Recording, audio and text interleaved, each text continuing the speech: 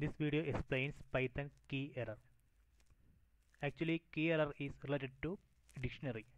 So let me create a empty dictionary. So this is an empty dictionary.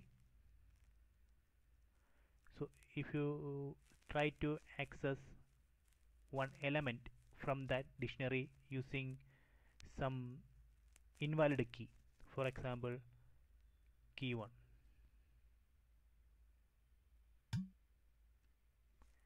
you will get error, key error, key 1 does not exist. So let me create a key named key 1 and assign a value 5. Now the dictionary D has one key and one value.